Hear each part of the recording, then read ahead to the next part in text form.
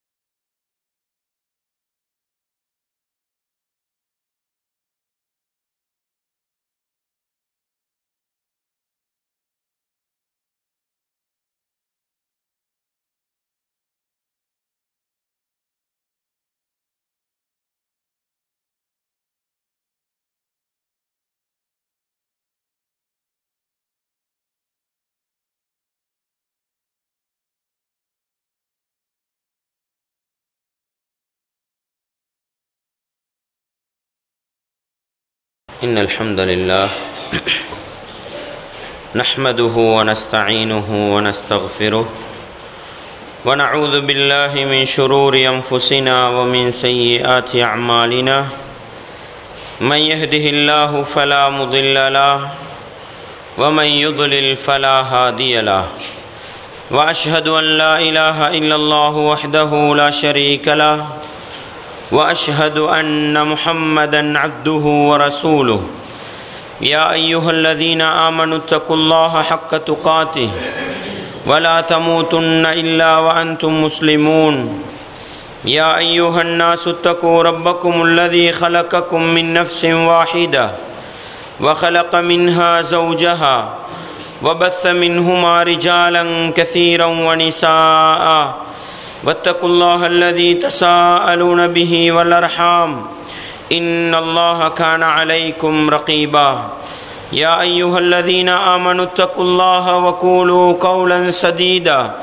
يصلح لكم أعمالكم ويغفر لكم ذنوبكم ومن يطع الله ورسوله فقد فاز فوزا عظيما أما بعد فإن أصدق الحديث كتاب الله وخير الهدي هدي محمد صلى الله عليه وسلم وشر الأمور محدثاتها وكل محدثة بدعة وكل بدعة ضلالة وكل ضلالة في النار வார்த்தைகளில் சிறந்தது வல்லவன் ரஹ்மானின் வார்த்தை என்றும் நடைமுறைகளில் சிறந்தது நபிகளார் ஸல்லல்லாஹு அலைஹி வஸல்லம் அவர்களுடைய வாழ்க்கை வழிமுறை என்றும் அவர்களுடைய வாழ்க்கை வழிமுறைகளுக்கு பின்னால் மார்க்கத்தில் புதிதாக புகுத்தப்பட்டவைகள் கர்மங்களிலே மிக மோசமானவைகள் பிதஅத்துகள் எல்லா பிதஅத்துகளும் வழிகேடுகள் எல்லா வழிகேடுகளும் மனிதனை நரகத்துக்கிட்டு செல்லும் என்று சொன்னவனாக இச்சொற்பொழிவை ஆரம்பம் செய்கின்றேன். அன்பார்ந்த இஸ்லாமிய சகோதரர்களே, அல்லாஹுவின் நல்லடியார்களே, வல்லவன் ரஹ்மானின் பேரருளால் அவனுடைய மார்க்கத்தை படிப்பதற்காக வேண்டி குர்ஆன் சுன்னாவிலிருந்து ஒரு சில விடயங்களை கேட்டறிவதற்காக வேண்டி நாமெல்லாம் இந்த இடத்திலே ஒன்று கூடியிருக்கின்றோம். நபிகளார் ஸல்லல்லாஹு அலைஹி வஸல்லம் அவர்கள் சொன்னார்கள், மய்யுரிதில்லாஹு பிஹி கைரன் யுஃபக்கிஹுஹு ஃபித்தீன். அல்லாஹ் யாருக்கு நலவை நாடுகின்றானோ அவனுக்கு மார்க்கத்திலே விளக்கத்தை கொடுப்பதாக சொன்னார்கள். எனவே ஒரு மனிதனோடு அல்லாஹ் இரக்கப்பட்டு விட்டால், ஒரு மனிதனுக்கு அல்லாஹ் அருள் புரிய ஆரம்பித்து விட்டால், அந்த மனிதனுக்கு அல்லாஹ் செய்கின்ற மிகப்பெரிய பாக்கியம் அவனுடைய மார்க்கத்திலே குர்ஆன் ஹதீஸிலே விளக்கத்தையும் தெளிவையும் கொடுப்பதுதான். அந்த அடிப்படையில் இன்றைய இந்த நிகழ்ச்சியினூடாக நாங்கள் ஒரு குர்ஆன் வசனத்தை அல்லது ஒரு நபிமொழியை படிக்கிறோம் கேட்கிறோம் என்று சொன்னால் அல்லாஹ் எங்களோடு இரக்கப்பட்டிருக்கின்றான், அவனுடைய கருணை பார்வையை எங்கள் மீது பார்த்திருக்கிறான் என்பதை புரிந்து கொண்டு இந்த சந்தர்ப்பத்தை தந்த அல்லாஹுவுக்கு நன்றி செலுத்தும் முகமாக இந்த இடத்தில் என்ன சொல்லப்படுகிறது என்பதை காது தாழ்த்தி கேட்டு, சொல்லப்படக்கூடிய செய்திகள் குர்ஆனுக்கும் ஹதீஸுக்கும் நேர்பட்டு வரக்கூடிய நிலையில் முடியுமான அளவு எங்களுடைய வாழ்க்கையிலே நாங்கள் அமுல்படுத்தி நாங்கள் எவற்றையெல்லாம் வாழ்க்கையிலே அமுல்படுத்துகின்றோமோ அவைகளை அடுத்த சகோதர சகோதரிகளுக்கு எடுத்து சொல்லிக் கொடுக்கின்ற நல்ல மனிதர்களாக வாழ்ந்து நல்லவர்களாக மரணிக்க முயற்சி செய்ய வேண்டும். அன்பார்ந்த இஸ்லாமிய சகோதரர்களே, அல்லாஹுவின் நல்லடியார்களே, இறையச்சத்தின் வெளிப்பாடு என்று சொல்வது ஒரு மனிதன் அல்லாஹ்வுடைய கட்டளைகளை எடுத்து நடப்பதும் அல்லாஹுவினால் விளக்கப்பட்ட தடுக்கப்பட்ட காரியங்களை விட்டும் ஒதுங்கி நடப்பதுதான் சரியான இறையச்சம், முறையான இறையச்சம் என்று நாங்கள் விளங்கி வைத்திருக்கின்றோம். உண்மையிலே இன்றைய மனித சமூகத்தை பொறுத்தவரையில் எவ்வளவுதான் பயான் நிகழ்ச்சிகளை கேட்டாலும், எவ்வளவுதான் இஸ்லாத்தை படித்தாலும், எவ்வளவுதான் குர்ஆன் சுன்னாவுடைய போதனைகளை கேட்டாலும் மனிதன் அவைகளை எந்த அளவு தன்னுடைய வாழ்க்கையிலே நடைமுறைப்படுத்துகிறான், எந்த அளவு அதை அமுல்படுத்துகிறான் என்பதுதான் ஒரு மனிதன் இறையச்சம் உள்ளவனா அல்லது இறையச்சம் இல்லாதவனா என்பதை பரிசோதனை செய்து பார்ப்பதற்கு இருக்கின்ற அளவுகோல்களில் மிகச்சிறந்த அளவுகோலாக இருக்கிறது. ஏனென்று சொன்னால், ரசூலுல்லாஹ் ஸல்லல்லாஹு அலைஹி வஸல்லம் அவர்கள் மக்களுக்கு அறிவுரை செய்வதற்கு முன்னால், சஹாபாக்களுக்கு பயான் நிகழ்ச்சிகளை செய்வதற்கு முன்னால் நபிகளார் ஸல்லல்லாஹு அலைஹி வஸல்லம் அவர்கள் பெரும்பாலும் அல் குர்ஆனில் இருக்கின்ற 3 குர்ஆன் வசனங்களை ஓதுவார்கள். அதை முஸ்லிமிலே வரக்கூடிய ஹதீதிலே பார்க்கலாம். ரசூலுல்லாஹ் ஸல்லல்லாஹு அலைஹி வஸல்லம் அவர்கள் பெரும்பாலும் ஓதக்கூடிய குர்ஆன் வசனங்கள், யா அய்யுஹல்லதீன ஆமனு, ஈமான் கொண்டவர்களே, இத்தகுல்லாஹ ஹக்க துகாத்திஹி, நீங்கள் அல்லாஹ்வை முறையாக அஞ்சிக் கொள்ளுங்கள், வலா தமூதுன்ன இல்லா வஅன்தும் முஸ்லிமூன், நீங்கள் மரணிக்கின்ற பொழுது முஸ்லிமாகவே அன்றி மரணித்து விட வேண்டாம். இது முதல் வசனம்.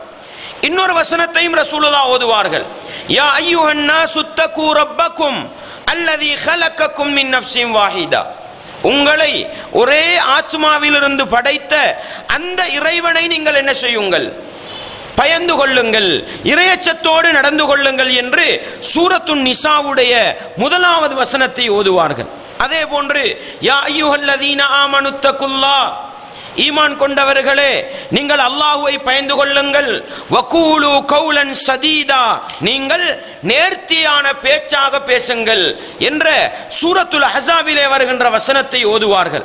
அதே போன்று இன்னும் சில சந்தர்ப்பங்களில் சூரத்துல் ஹஷ்ருடைய 18வது வசனம், அது எப்படி வருகிறது? ஜரீர் இப்னு அப்துல்லாஹ் ரலியல்லாஹு அன்ஹு அவங்க சொல்றாங்க, நான் ரசூலுல்லாஹ் ஸல்லல்லாஹு அலைஹி வஸல்லம் அவர்களோடு ஒரு நாள் பகல் நேரத்திலே அமர்ந்திருந்தோம். அந்த நேரத்திலே முதர் இனத்தை சார்ந்த ஒரு கூட்டத்தார் வந்தார்கள். அவர்களுடைய தோற்றம் ஏழ்மையை காட்டக்கூடியதாகவும், செருப்பு அணியாதவர்களாகவும், கந்தலான ஆடைகளை அணிந்தவர்களாகவும், ஒரு பரதேசியான தோற்றத்திலும் வந்தார்கள். அவர்களை பார்த்த பொழுது நபிகளாருடைய முகத்தின் நிறம் மாறிவிட்டது. ஏன்? ஏழ்மையான தோற்றத்திலே வருகிறார்கள், வறுமையான தோற்றத்திலே வருகிறார்கள். அவர்களை பார்த்தவுடனே நபிகளாருடைய முகத்தின் நிறம் மாறிவிட்டது. உடனே என்ன செய்கிறார்கள்? பிலால் ரலியல்லாஹு அன்ஹு அவர்களுக்கு பாங்கு சொல்ல சொல்லி தொழுகையை நிலைநாட்டிய பிறகு மக்களுக்கு ஒரு அறிவுரை செய்கிறார்கள். அதை ரசூலுல்லாஹ் எப்படி ஆரம்பிக்கிறார்கள்? சூரத்துன் நிசாவுடைய முதலாவது வசனம், யா அய்யுஹன் நாஸு தகு ரப்பக்கும் அல்லதீ ஹலக்கக்கும் மின் நஃப்ஸின் வாஹிதா, உங்களை ஒரே ஆத்மாவிலிருந்து படைத்த அந்த உங்களுடைய இறைவனை நீங்கள் பயந்து கொள்ளுங்கள். அதே போன்று சூரத்துல் ஹஷ்ருடைய 18வது வசனம், யா அய்யுஹல்லதீன ஆமனு என்று ஆரம்பித்து வரக்கூடிய அந்த தொடரில் இத்தகுல்லாஹ, நீங்கள் அல்லாஹ்வை பயந்து கொள்ளுங்கள், வல் தந்துர் நஃப்ஸுன் மா கத்தமத் லிகதின், மறுமை நாளைக்காக வேண்டி ஒவ்வொரு ஆத்மாவும் எதை முற்படுத்தி வைத்திருக்கிறது என்பதை அவர்கள் சிந்தனை செய்து பார்த்துக் கொள்ளட்டும் என்ற அந்த வசனத்தை ரசூலுல்லாஹ் ஓதி காட்டுகிறார்கள். அதற்கு பிறகுதான் மக்களுக்கு அறிவுரை செய்கிறார்கள். அன்பார்ந்தவர்களே, இஸ்லாமிய உறவுகளே, கொஞ்சம் சிந்தனை செய்து பாருங்கள். பயான் நிகழ்ச்சி செய்ய வந்திருக்கிறோம், அறிவுரை சொல்ல வந்திருக்கிறோம், அல்லாஹ்வை பற்றி பேச வந்திருக்கிறோம். இந்த இடத்தில் ஒரு மனிதனை பார்த்து நீ அல்லாஹ்வை பயந்து கொள் என்று சொல்ல வேண்டுமா? சாதாரணமாக சிந்தித்து பார்த்தால் பாவம் செய்கிற ஒரு மனிதனை பார்த்து நீ அல்லாஹ்வை பயந்துக்கன்னு சொன்னா பொருத்தமான இடம். அப்படித்தானே? தவறு செய்து கொண்டிருக்கிறான், பிழை செய்து கொண்டிருக்கிறான், அவனை திருத்துவதற்கு நீ அல்லாஹ்வை பயந்து கொள் என்று சொன்னால் அந்த இடத்துக்கு அந்த வாசகம் பொருத்தமானது. ஆனா ரசூலுல்லாஹ் ஸல்லல்லாஹு அலைஹி வஸல்லம் அவர்கள் மக்களுக்கு அறிவுரை செய்வதற்கு முன்னால் அல்லாஹ்வுடைய மாளிகையில வந்து அமர்ந்திருக்கிறாங்க. ரசூலுல்லாஹ் சொல்றத கேட்க வந்திருக்கிறாங்க. ரசூலுல்லாஹ்வுக்கு முன்னால ஒரு இபாதத்துக்காக வந்து அமர்ந்திருக்கிறாங்க. அந்த சமூகத்தை பார்த்து ரசூலுல்லாஹ் எந்த குர்ஆன் வசனத்தை ஓதுறாங்க? அறிவுரை செய்வதற்கு முன்னால் அல்லாஹ்வை பயந்து கொள்ளுங்கள் என்று 3 வசனங்களை ஓதுகிறார்கள் என்று சொன்னா, இதுக்கு பின்னால மறைந்திருக்கக்கூடிய ஆழமான ஒரு செய்தி என்ன தெரியுமா? ஒரு மனிதன் பாவம் செய்து கொண்டிருக்கிறான், ஒரு மனிதன் தவறு செய்து கொண்டிருக்கிறான், அவன் செய்வதும் பாவம்தான். நம்ம குர்ஆன் சுன்னாவை வெறுமனே வலது காதால கேட்டு அப்படியே இடது காதால விட்டுட்டு போறோம் பாருங்க. போதனைகள் வாழ்க்கையிலே பயனளிப்பதில்லை. குர்ஆன் சுன்னாவை கேட்கிறோம், ஆனா வாழ்க்கையில மாற்றம் வரவில்லை என்றால் அது இறையச்சத்துக்கு முரணானது, அல்லாஹ்வுடைய அச்சத்துக்கு முரணானது. அதனால தான் ரசூலுல்லாஹ் நபித்தோழர்களை பார்த்து நீங்கள் அறிவுரை கேட்பதற்கு முன்னால், பயான் நிகழ்ச்சிகளில் அமருவதற்கு முன்னால் அல்லாஹ்வை பயந்து கொள்ளுங்கள் என்ற அந்த வாசகத்தை ரசூலுல்லாஹ் அதிகம் சொல்கிறார்கள் என்று சொன்னால், அன்பார்ந்தவர்களே, இஸ்லாமிய உறவுகளே, எங்களுடைய நிலை அதைவிட என்ன, இறையச்சத்தை பற்றி சொல்வதற்கு அவசியமான ஒரு நிலைதான். ஏனென்று சொன்னால், இன்றைக்கு நம்ம முஸ்லிம் சமூகத்தை சிந்தித்து பார்த்தால் அவர்கள் கிழமையில ஒரு நாள் கட்டாயம் அவர்கள் ஒரு ஜும்மாவுக்கு போயாக வேண்டும். நம்ம மற்ற பயான் நிகழ்ச்சி, ரேடியோல போறது, இஸ்லாத்தை படிக்கிறது அதெல்லாம் ஒரு பக்கம் வைத்துவிட்டு, ஒரு மனிதன் குறைந்தபட்சம் ஒரு முஸ்லிம் எத்தனை சப்ஜெக்டுகளை கேட்கலாம் என்றால், ஒரு கிழமையில வெள்ளிக்கிழமை நாள் கட்டாயம் ஜும்மாவுக்கு போக வேண்டிய நாள். அது நேரத்துக்கு போறோமா போகலையான்றதெல்லாம் ரெண்டாவது. ஒரு முஸ்லிம் கட்டாயம் ஜும்மாவுக்கு போயாக வேண்டும் என்றால் மாசத்துக்கு குறைந்தது என்ன செய்கிறார்? 4 பயான் நிகழ்ச்சிகளை கேட்கிறான். வருஷத்துக்கு 48 கிட்டத்தட்ட 52 ஜும்மாக்களை சந்திக்கிறான். அன்பார்ந்தவர்களே, ஒவ்வொரு வருடமும் 52 விடயங்களை படித்து தன்னுடைய வாழ்க்கையில் ஓரளவாவது மாற்றத்தை மனிதன் ஏற்படுத்தி கொண்டிருக்கிறானா என்று இஸ்லாமிய சமூகத்தை பார்த்தால் புரிந்து கொள்ளலாம். வெறுமனே பயான் நிகழ்ச்சிகளை கேட்பது, பயான்ல அமர்ந்து விட்டு வெளியேறி செல்கிற பொழுது பயான் எப்படி இருந்தது என்று கேட்டா, சட்டப்படி பயான் வெட்டில் மாதிரி பீரங்கி மாதிரி இருக்குதுன்னு என்ன செய்வோம்? மார்க்ஸ் போட்டுட்டு போவோம்.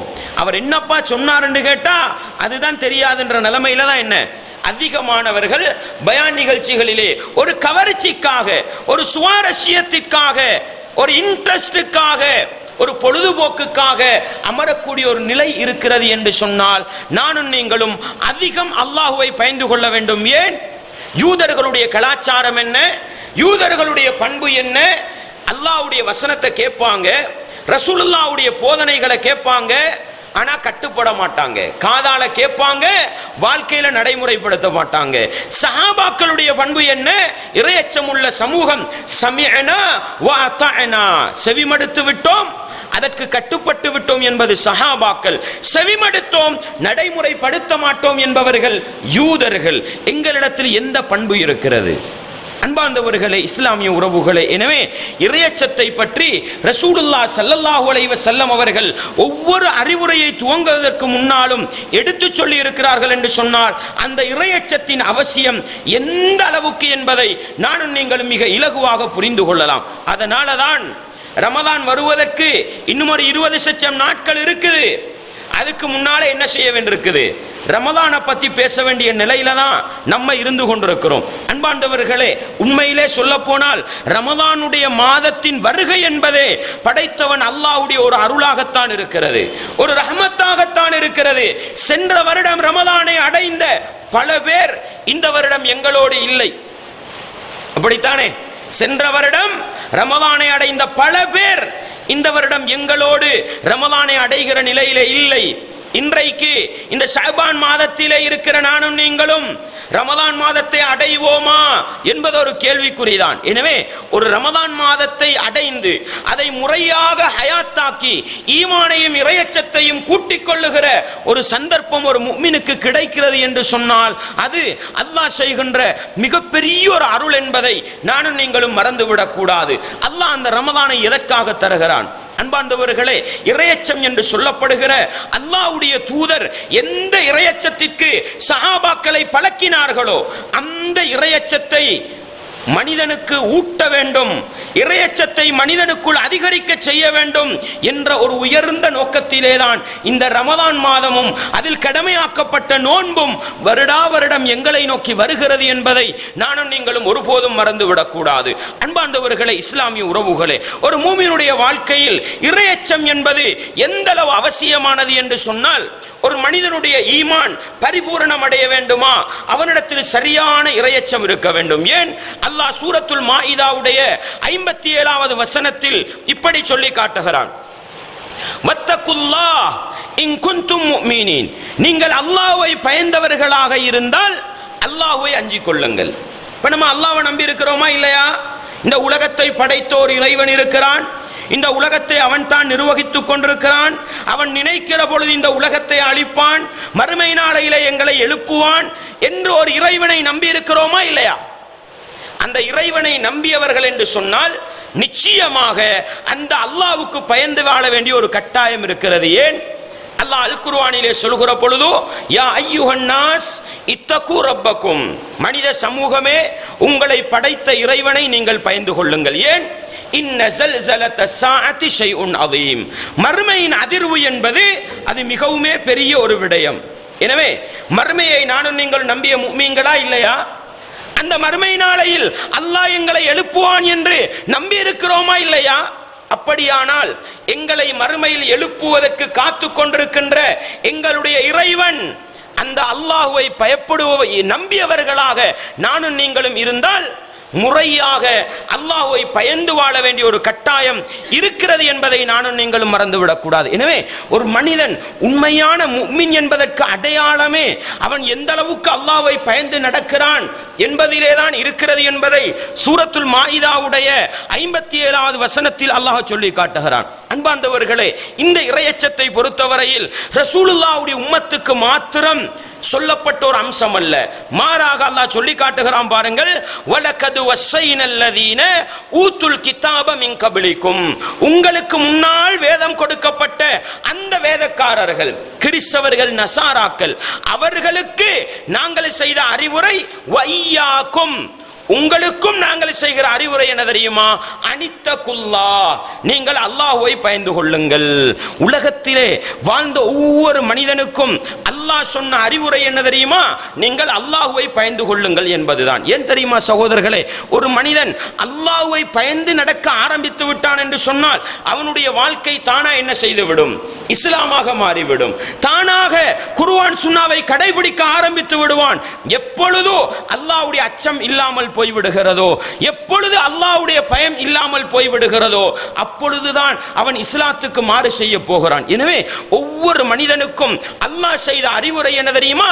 நீங்கள் அல்லாஹ்வை பயந்து கொள்ளுங்கள் என்பதுதான். இது சூரத்துன் நிசாவுடைய 13வது வசனம். அதே போன்று பாருங்கள், இந்த இறையச்சம் ஒரு மனிதனுடைய வாழ்க்கையில் எந்த அளவு அவசியம் என்று சொன்னால், அல்லாஹ் இந்த உலகத்திலே கடைசியாக அனுப்பிய நபிதான் முஹம்மது நபி அவர்கள்.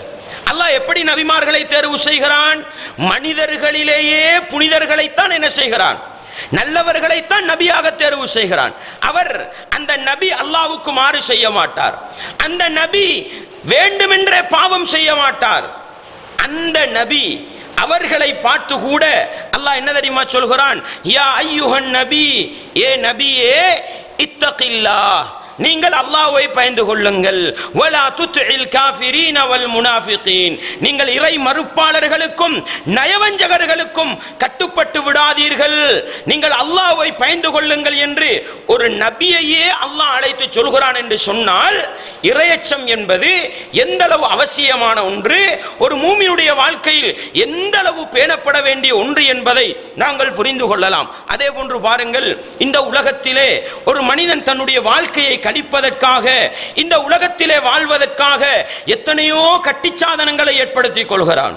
வாழ்வாதாரம் என்று சொல்லிக்கொண்டு தன்னுடைய வாழ்க்கையை கழிக்க வேண்டும் என்பதற்கு பொருளாதாரம் வேண்டுமா, வீடு வாசல்கள் வேண்டுமா, காணி பூமிகள் வேண்டுமா, உணவு வகைகள் வேண்டுமா, எத்தனையோ கட்டிச்சாதனங்களை மனிதன் எடுத்துக் கொள்கிறான். இந்த மனிதன் சேமித்து வைக்கின்ற இந்த கட்டிச்சாதனங்களில் எல்லாம் சிறந்தது எது தெரியுமா? அல்லாஹ் சொல்லி காட்டுகிறான், வத்தஸவ்வது, நீங்கள் பயணம் செய்கிற பொழுது, ஹஜ்ஜுக்கு செல்லுகின்ற பொழுது கட்டிச்சாதனங்களை எடுத்துக்கொள்ளுங்கள். உங்களுக்குரிய வாழ்க்கைக்கு தேவையான வாழ்வாதாரங்களை எடுத்துக்கொள்ளுங்கள் என்று சொல்லிவிட்டு அல்லாஹ் என்ன தெரியுமா சொல்கிறான்? ஃபஇன்ன கைரஸ்ஸாதி அத்தக்வா. நீங்கள் சேமிக்கின்ற அந்த கட்டிச்சாதனங்களிலே உங்களுடைய வாழ்க்கையை கடத்தி செல்வதற்கு நீங்கள் தேடி வைக்கின்ற அந்த வாழ்வாதாரங்களில் மிகச்சிறந்தது என்ன தெரியுமா? அத்தக்வா, அதுதான் இறையச்சம். வத்தகூனியா உலில் அல்பாப், புத்தியுள்ள மனிதர்களே, சிந்தனை தெளிவுள்ளவர்களே, என்னை நீங்கள் பயந்து கொள்ளுங்கள் என்று படைத்தவன் ரப்பு அல்லாஹ் சூரத்துல் பக்கராவுடைய 197வது வசனத்திலே சொல்கிறான். ஏன் சகோதரர்களே, ஒரு மனிதனிடத்தில் சொத்து செல்வங்கள் இருக்கிறது என்பது, காணி பூமிகள் இருக்கிறது என்பது, மாடா மாளிகைகளை கட்டி வைத்திருக்கிறான் என்பது நேரடியாக அவனை சுவனத்துக்கு அழைத்து செல்லாது. அவனுடைய பொருளாதாரம் ஒரு மனிதனை நல்லவனாக வாழ செய்யாது. அவன் தேடி வைத்திருக்கின்ற காணி பூமிகள் ஒரு மனிதனை நல்லவனாக வாழ செய்யாது.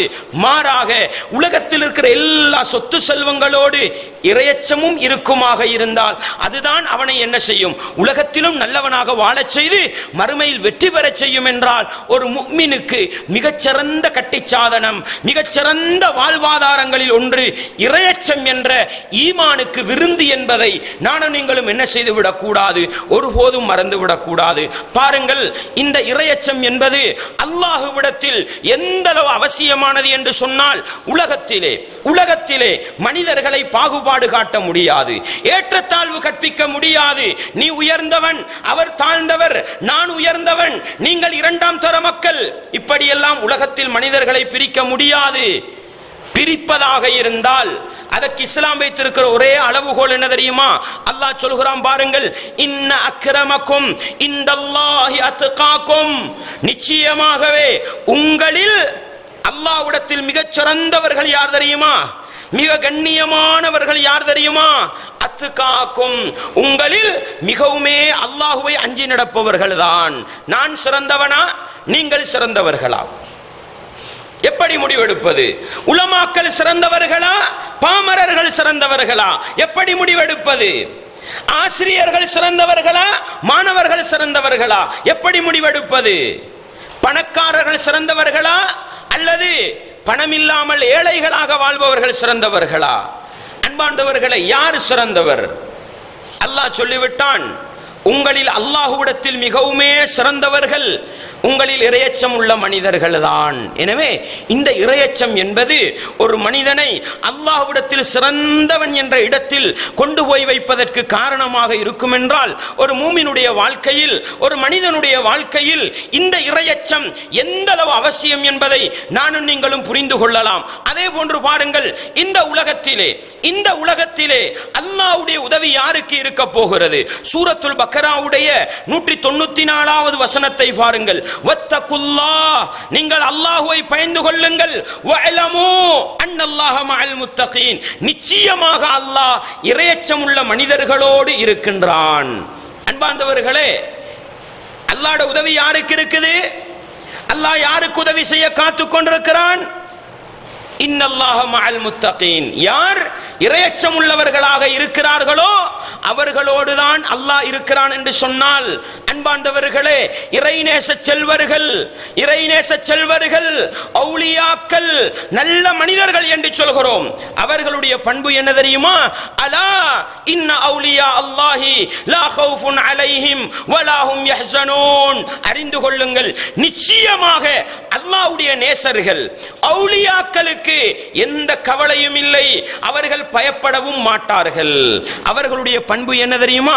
அல்லதீன ஆமனு வகானு யத்தகூன், அவர்கள் ஈமான் கொண்டு இறையச்சத்தோடு நடப்பவர்களாக இருப்பார்கள். அன்பார்ந்தவர்களே, நானும் நீங்களும் இறைநேசர்களாக மாற வேண்டுமா? அல்லாஹ்வுக்கு நெருக்கமான மனிதர்களாக மாற வேண்டுமா? எங்களுக்கு தேவைப்படுவது அந்த இறையச்சம்தான் என்பதை நானும் நீங்களும் ஒருபோதும் மறந்துவிடக் கூடாது. அன்பார்ந்தவர்களே, அறிவு இருக்குதல்லவா, அறிவு யாருக்கு கிடைக்கும்? அறிவு யாருக்கு கிடைக்கும்? குர்ஆன் சுன்னாவுடைய அறிவு என்பது தானாக கிடைக்க வேண்டுமா? அறிவு கூட வேண்டுமா? குர்ஆன் சுன்னாவிலே விளக்கமும் தெளிவும் கிடைக்க வேண்டுமா? அதற்கும் அவசியம் என்ன தெரியுமா?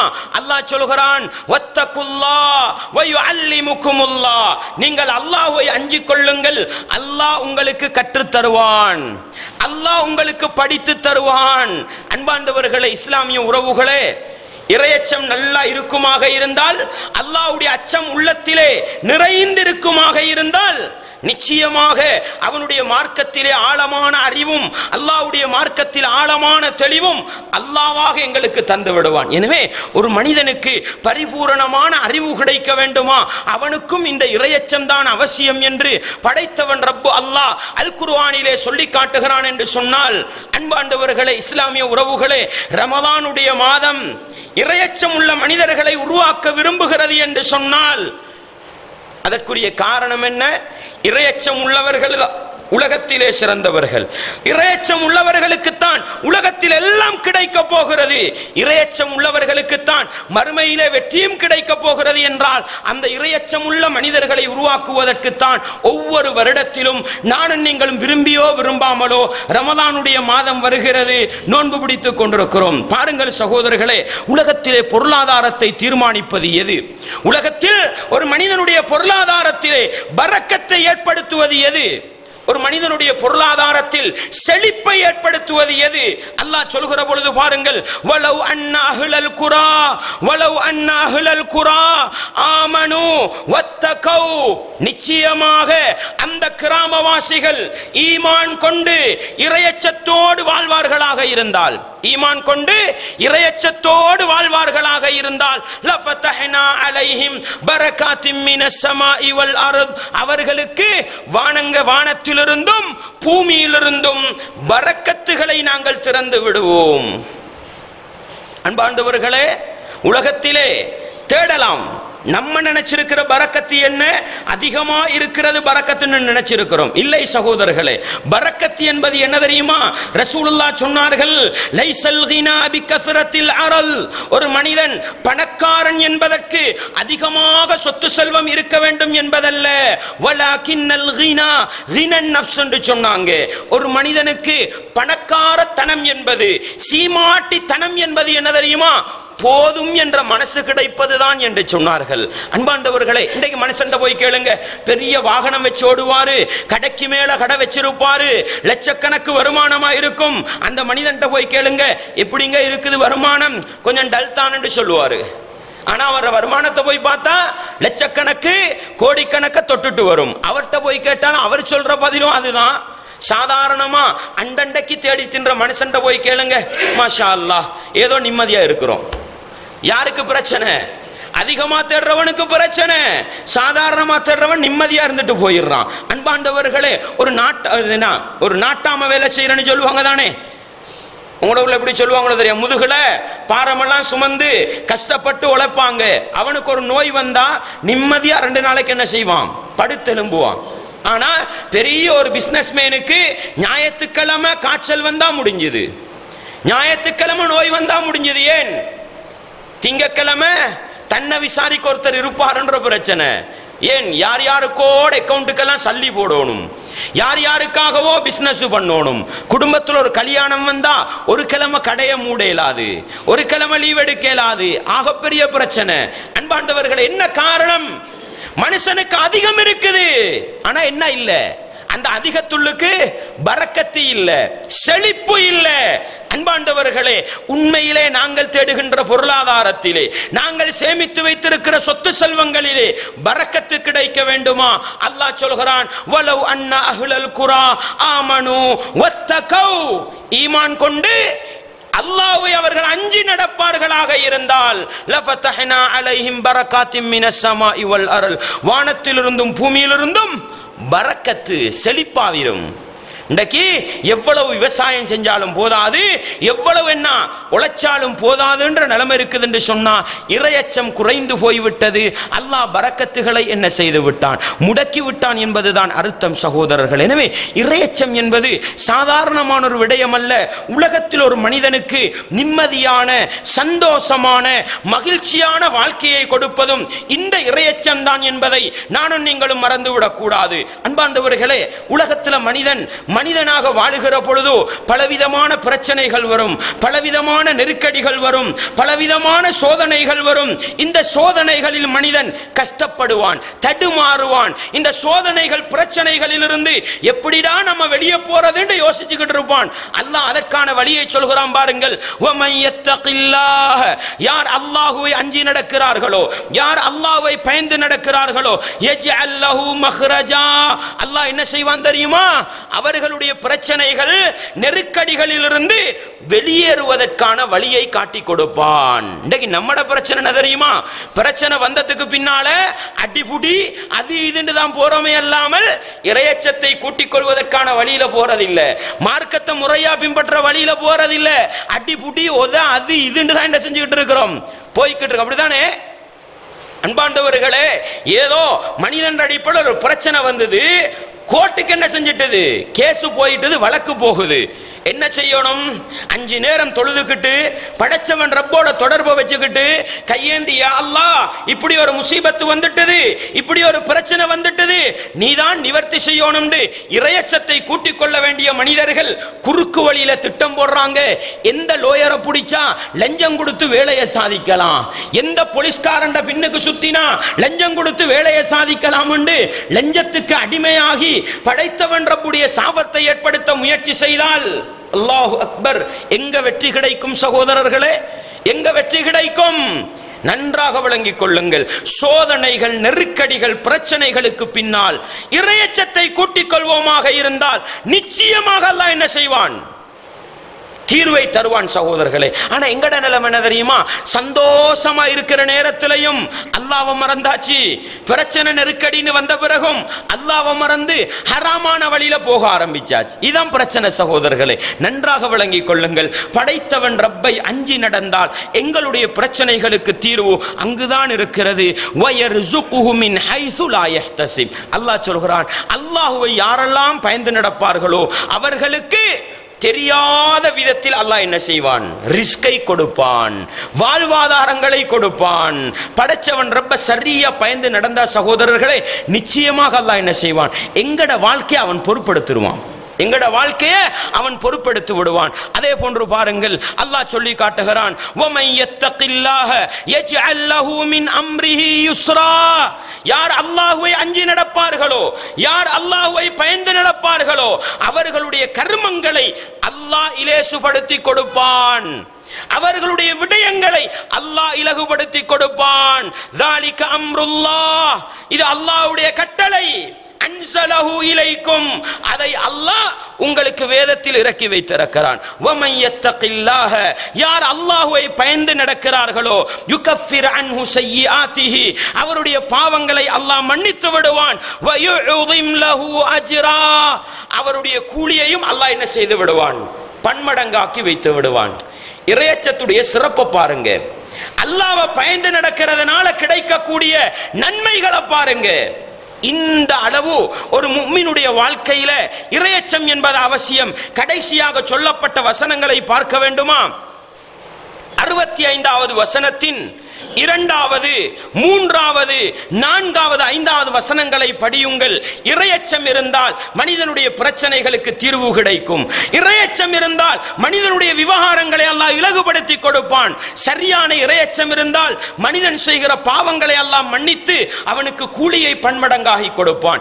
இந்த அளவு ஒரு முஃமினுடைய வாழ்க்கையில் இறையச்சம் அவசியம். சுருக்கம், உலகத்திலும் உண்மையான நல்ல மனிதனாக வாழ்ந்து மரணிக்கிற பொழுதும் அதே நிலையில் மரணித்து மறுமை நாளையில் வெற்றி பெறுகின்ற கூட்டத்தில் பேர் பதிக்க வேண்டுமா?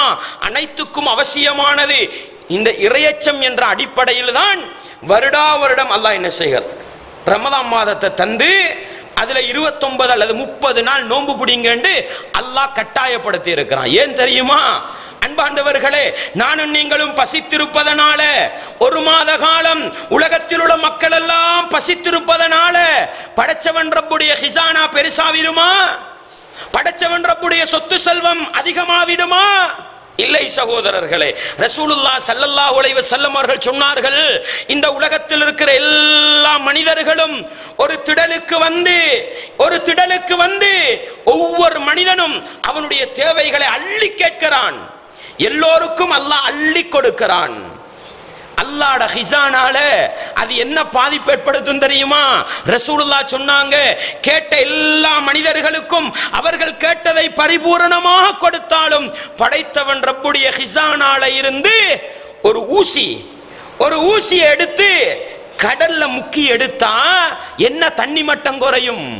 அந்த அளவும் குறையாதுன்னு சொன்னாங்க. படைச்சவன் ரப்புடைய ஹிசானாவின் விசாலம். அன்பார்ந்தவர்களே, இஸ்லாமிய உறவுகளே, நானும் நீங்களும் தின்னாம குடிக்காம இருக்கிறோம்ன்றது படைச்சவன் ரப்புக்கு எந்த லாபத்தையும் கொண்டு வராது. மாறாக ரமதானுடைய நோன்பு என்பது என்னையும் உங்களையும் இறையச்சம் உள்ளவனாக மாற்ற வேண்டும் என்பதற்கு தான் கொடுக்கப்பட்டிருக்கிறது. அல்லாஹ் சொல்கிறான் அல்லவா, யா அய்யுஹல்லதீன ஆமனூ, ஈமான் கொண்டவர்களே, குத்திப அலைக்குமுஸ் ஸியாம் கமா குத்திப அலல்லதீன மின் கப்லிக்கும், உங்களுக்கு முன்னிருந்தவர்கள் மீது நோன்பு கடமையாக்க பட்டது போன்று உங்களுக்கும் நோன்பு கடமையாக்கப்பட்டிருக்கிறது. எதற்கு தெரியுமா? லஅல்லக்கும் தத்தகூன், நீங்கள் இறையச்சம் உள்ளவர்களாக மாற வேண்டும் என்பதற்காக. இரண்டாவது அத்தியாயம் 183வது வசனம். இந்த வசனத்தை யாரை கேட்டாலும் எழுப்பி சொல்லுவாங்க. ஏன்? ஷாபான் ஆரம்பிச்சுட்டா அதிகமா ரேடியோலையும் முஸ்லிம் நிகழ்ச்சியிலையும் போற குர்ஆன் வசனம் இது இந்த வசனம் தான். மிம்பர் மேடைகள்ல கேட்கிறது இதுதான், பயான் நிகழ்ச்சிகள்ல கேட்கிறது இதுதான். அதனால மறக்கிறது கிடையாது. ஆனாலும் இந்த வசனத்தை ஒரு நாளையில சிந்திச்சு பார்த்திருக்கிறோமா? அடே, வருஷத்துல 360 நாள் நம்ம வாழ்ந்துகிட்டு இருக்கிறோம். எத்தனையோ பயான் நிகழ்ச்சியை கேட்கிறோம், எவ்வளவோ வேலை செஞ்சுக்கிட்டு இருக்கிறோம். இந்த 30 நாள்ல எப்படி மனுஷனை மாத்தலாம் யோசிச்சு பார்த்திருக்கிறோமா? சாத்தியமாது? அன்பார்ந்தவர்களே, இஸ்லாமிய உறவுகளே, ரமதான் மாதம் மனிதனை எப்படி மாற்றும் என்பதை சிந்தித்தாலே படைத்தவன் ரப்புடைய அருளை புரிந்து கொள்ளலாம். சுருக்கமாக சொல்வதானால், நோம்புண்டு சொன்னா என்ன சகோதரர்களே? நோம்புண்டா என்ன? நோம்புண்டா என்ன? சும்மா சொல்லுங்களேன். நோம்புண்டா என்ன? தின்னாம இருக்கிறது, குடிக்காம இருக்கிறது, ஹலாலான மனைவியோடு இல்லறத்தில் ஈடுபடாம இருக்கிறது, இதனே நோம்புன்றது. நான் கேட்கிறேன், தின்னாம இருக்கிறதுனால என்ன மாற்றம் வரப்போகுது? குடிக்காம இருக்கிறதுனால என்ன மாற்றம் வரப்போகுது? மனைவியோட 330 நாள் குடும்ப வாழ்க்கையில ஈடுபடுறோம். 30 நாள் ஒதுங்கி இருக்கிறதா என்ன நடக்குதா? 2 வருஷம் போய் வெளிநாட்டில் சும்மா இருந்துட்டு வராங்களே, ஏன்னா இறையச்சம் உள்ளவங்களா வந்தாங்களா? அன்பாண்டவர்களே, நானும் நீங்களும் நோம்புண்டா என்னன்றத சரியா விளங்க தவறிட்டோம். அதனாலதான் வாழ்க்கையில் இன்று வரைக்கும் என்ன செய்யல, மாற்றம் வரல. நோம்புண்டு சொன்னா சுருக்கம் என்ன தெரியுமா? படைத்தவன் ரப்புக்காக ஹலாலை விடுவது நோம்பு. படைத்தவன் ரப்புக்காக ஹலாலை விடுவது நோம்பு. இப்ப கொஞ்சம் யோசிச்சு பாருங்க, இறையச்சம் உள்ளவனா மாறலுமா இயலதா? இறையச்சம் உண்டா என்ன? அல்லாஹ் விளக்கியதை தவிர்த்து நடக்க வேண்டும், அல்லாஹ்வுடைய கட்டளைகளை எடுத்து நடக்க வேண்டும். சும்மா யோசிச்சு பாருங்க. அடே, நோம்புல நம்ம என்ன செய்யறோம்? ஹலாலான உணவு, நம்ம சம்பாதிச்சது, நம்மட உணவு, நம்மட வீட்டுல ஆக்கினது நம்ம தின்றது இல்லை. ஏன்? அல்லாஹ்வுக்காக இந்த ஹலாலை நான் தின்ன மாட்டேன். நம்ம சல்லில நம்ம வாங்கின பொருட்களை வச்சு நம்மட பொஞ்சாதி தயாரித்த ஒரு ஜூஸ், ஒரு குடிபானம், ஒரு ட்ரிங்க்ஸ் ஏன் குடிக்க முடியாது? படைத்தவன் ரப்புக்காக ரமதானுடைய மாத பகல் நேரத்தில் இதை நான் விட்டு விட்டேன். நம்மட உம்மா வாப்பா பார்த்து, நம்மட ஊர் மக்களா பார்த்து நமக்கு நல்ல ஒரு மனைவியை கொண்டு வந்து திருமணம் முடிச்சு தந்தாங்க. அந்த மனைவிய ரமதானுடைய பகல் நேரத்தில் ஆசையோடு தொடமாட்டேன். ஹலால விட்டு இருக்கிறோம் அல்லாஹ்வுக்காக. ஏன் சகோதரர்களே, அதே அல்லாஹ்வுக்காக ஹராத்தை விட முடியாது? ஏன் விட முடியாது? இறையச்சம் வருமா வராதா? நீங்கள் எந்த இறைவனை பயந்து ரமதானுடைய பகல் நேரத்தில் உணவை விட்டீர்களோ, எந்த இறைவனை பயந்து ஹலாலான பானத்தை குடிப்பதை நிறுத்தினீர்களோ, எந்த இறைவனை பயந்து ஹலாலான மனைவி கிட்ட போகாம இருந்தீங்களோ, அதே இறைவனை பயந்து சிகரெட்டை யோசிச்சு பாருங்க, விடையலுமா இயலாதா? அந்நிய பெண்கள் நடிக்கிற படங்களை யோசிச்சு பாருங்க, விடையலுமா இயலாதா? இன்ன பிற பாவங்களை யோசிச்சு பாருங்க, விடையலுமா இயலாதா? முடியாதா? உனக்கு 30 நாள் நீ விரும்பியோ விரும்பாமலோ அல்லாஹ் போட்ட கட்டளைக்கு ஹலாலை விட முடியுமானால் ஏன் 330 நாள் ஹராத்தை விட முடியாதுன்னு சிந்திச்சு பார்த்தா ரமதான் என்பது இறையச்சம் உள்ள மனிதர்களை உருவாக்க வந்ததுதான் என்பதை நானும் நீங்களும் தெளிவாக புரிந்து கொள்ளலாம். ஆனா நோன்பு பிடிக்கிறோம் தான், ஏன் பிடிக்கிறோம் விளங்காம பிடிச்சுக்கிட்டோம். அல்லாஹ் சொன்னா சும்மா சடங்குக்கும் சம்பிரதாயத்துக்கும் பிடிச்சு கொண்டிருக்கிறோம். இல்லை சகோதரர்களே, உண்மையிலே தத்துவ ரீதியாக அறிவுபூர்வமாக மனிதனிடத்தில் மாற்றத்தை கொண்டு வரக்கூடிய சக்தியும் வல்லமையும் கொண்டதுதான் ரமதான் மாத நோன்பு என்பதை நானும் நீங்களும் ஒருபோதும் மறந்துவிடக் கூடாது. ரசூலுல்லாஹ் ஸல்லல்லாஹு அலைஹி வஸல்லம் அவர்கள் சொன்னார்கள், பாருங்கள், அல்லாஹ் சொல்லுகிறானாம், அஸ்ஸௌமுலி, நோன்பு எனக்குரியது, வ அனா அஜ்ஸி பிஹி, நானே அதற்குரிய கூலியை கொடுக்கிறேன். அப்ப அடுத்த இபாதத்துக்கெல்லாம் யாரு கூலி கொடுக்கிறது? அடுத்த இபாதத்து அல்லாஹ்வுக்குரியது இல்லையா? தொழுகிறோம், நோன்பு பிடிக்கிறோம், நோன்பு விடுங்க, ஜக்காத்து கொடுக்கிறோம், ஹஜ் செய்கிறோம், பெரிய பெரிய அமலெல்லாம் செய்கிறோம். ஆனா நோன்பை மட்டும் அல்லாஹ் என்ன சொல்கிறான்? நோன்பு எனக்குரியது, நானே அதற்குரிய கூலியை கொடுக்கிறேன். அன்பார்ந்தவர்களே, உண்மையிலே இதுல காலமான ஒரு செய்தி இருக்கு. என்ன தெரியுமா? நீங்க உலகத்தில் எந்த அமல் செஞ்சாலும் 2 பேர் பார்க்கத்தான் செய்ய போறீங்க. தொழுகிறீங்க, 2 பேர் பார்க்க தொழலாம். ஏழுமா எழதா? நான் தொழுகையாளின்னு காட்டேழுமா எழதா? நான் கொடையாளின்னு காட்டேழுமா எழதா? நான் ஹஜ் செஞ்சவன் காட்டேழுமா எழதா? நோம்பாளிய காட்டேலுமா? காட்டேலுமா? உங்களோட பொஞ்சாதிக்கு கூட தெரியா நீங்க நோம்பாளியா இல்லையாண்டு. படைச்சவன் ரப்புக்கு மட்டும்தான் தெரியும் நீங்க நோம்பாளியா இல்லையாண்டு. அந்த ஒரு சிறப்பு பாக்கியம் எங்க இருக்குது? நோம்புளுக்கு இருக்குது. நோம்பாளி மாதிரி நடிக்க இயலாது. ஏலமா, இப்ப நான் நோம்பாளி மாதிரி நடிச்சு காட்டுவேன். மகரிபுக்கு போற நோம்பு கடமை இல்லையே, தின்ற குடிக்கிற நேரம் தானே. கொஞ்சம் அப்படி வாடி வதங்கி போயிருந்தா நோம்பாளி மாதிரி காட்டேலுமா இல்லாதா? இதையே பகல்ல காட்டவும் மேலும். எனவே நோம்பாளி மாதிரி என்ன செய்யலாது? நடிக்க முடியாது. ஆனா மற்ற இபாதத்துகளை நான் செய்பவன் என்று காட்டலாம். எனவே நோன்பு யாருக்கிட்ட தெரியுமா இருக்கும்? சரியா அல்லாஹ்வை பயப்படுறவன்ட்ட தான் சரியான நோன்பு இருக்கும். அதனாலதான் அல்லாஹ் நோன்புக்கு தனியே ஒரு கவனிப்பு செலுத்துகிறான். நோன்பு எனக்குரியது, நானே, இல்லாட்டி எல்லா அமலுக்கும் அல்லாஹ் தான் கூலி கொடுக்கிறது, சந்தேகம் கிடையாது. ஆனா நோன்புக்கு ஒரு உண்மையிலே ஈமான சோதிக்கிறோம், உண்மையிலே இறையச்சத்தை டெஸ்ட் பண்றோம். யாருக்கிட்ட சரியான இறையச்சம் இருக்குமோ அவனாலதான் நோன்பு பிடிக்க முடியும், சரியான நோன்பு. ஆனா அந்த நோன்புடைய பயன்பாட்டை மட்டும் நானும் நீங்களும் சிந்திச்சு பார்த்தா பாருங்க, அல்லாஹ் சொல்கிறான், யதஉ ஷஹ்வதஹு, அவனுடைய ஆசையை, வ அக்லஹு, அவனுடைய உணவை, வ ஷுர்பஹு, அவனுடைய பானத்தை, மின் அஜ்லி, எனக்காக அவன் விடுகிறான். நோம்புண்டா என்னங்க? தின்னாம இருக்கிறதும், குடிக்காம இருக்கிறதும், மனைவியோட சேராம இருக்கிறதுமா? இல்ல. அல்லாஹ்வுக்காக என்ற மனைவி கிட்ட போக மாட்டேன்றது நோம்பு. அல்லாஹ்வுக்காக ஹலால தின்ன மாட்டேன்றது நோம்பு. அல்லாஹ்வுக்காக ஹலால குடிக்க மாட்டேன்றது நோம்பு. அந்த இறைவனுக்காக நான் ஹராத்தை விடுவேன் என்று முடிவெடுத்தால் இறையச்சம் உள்ளவனா மாறேலுமா இல்லதா? சில பேர் சொல்லிடுறாங்க, சிகரெட் ஹராமுங்க, அது மனுஷனுக்கு நாசத்தை ஏற்படுத்துதுங்க, நரகத்துக்கு போக வேண்டி வரும்டா, பழகி போயிட்டு விட முடியாதுன்னு சொல்றான் மனுஷன். அடே, நீ பிறந்த நாளில இருந்து செடுவலுக்கு திண்டவனா இல்லையா? செடுவலுக்கு தின்றீங்க, செடுவலுக்கு குடிக்கிறீங்க, டைமுக்கு ஆசை வரும் பொழுது மனைவி கிட்ட போய் வாரீங்க, இதெல்லாம் படைச்சரப்புக்காக விடலுமா இல்லதா? ஏன் ஹராத்தை விட முடியாது? சிகரெட்டு பழவி, நான் கேட்கிறேன், புறக்கோல வாயில சிகரெட்டை வச்சுக்கிட்டா வந்தீங்க? இல்ல, அது 18-20 வயசுல நீங்களா பழவிக்கொண்டு உண்டு. ஆனா தின்றது, குடிக்கிறது, பிறந்த நாளையிலிருந்து தின்றீங்க, குடிக்கிறீங்க, கல்யாணம் முடிச்ச காலத்துல இருந்து மனைவியோடு இல்லறத்துல ஈடுபடுறீங்க, அல்லாஹ்வுக்காக விடலும் தானே? மனுஷனா பிறந்ததற்கு எதுவெல்லாம் செய்ய வேண்டுமோ அதையே அல்லாஹ்வுக்காக விடலும் உண்டா? ஏன் ஹராத்தை விட முடியாது? நம்மளா ஒரு சாக்கு போக்க வச்சுக்கிட்டு இருக்கிறோம், அவ்வளவுதான். இப்படித்தானே அன்பார்ந்தவர்களை, இஸ்லாமிய உறவுகளை இப்படி கொஞ்சம் ரமதான அடுத்த பக்கம் அப்படி பிரட்டி சிந்திச்சு பாருங்க. உண்மையிலே ரமதான் என்பது இறையச்சம் உள்ள மனிதர்களை உருவாக்க வந்ததுதான். ஆனா கேள்வி, நானும் நீங்களும் உருவாகிறோமா? நானும் நீங்களும் மாறுகிறோமா? ரமதான்ல மட்டும் நல்ல பிள்ளையா இருக்க பழகி இருக்கிறோம். இது நடிக்கிறது. இது அல்லாஹ்வை ஏமாத்தலாமா? அல்லாஹ்வை ஏமாத்தலாமா? முடியாது சகோதரர்களே. எந்த அளவு கொண்டு சொன்னா ரமதான் எப்படி மனிதனை மாற்றும் பாருங்கள்.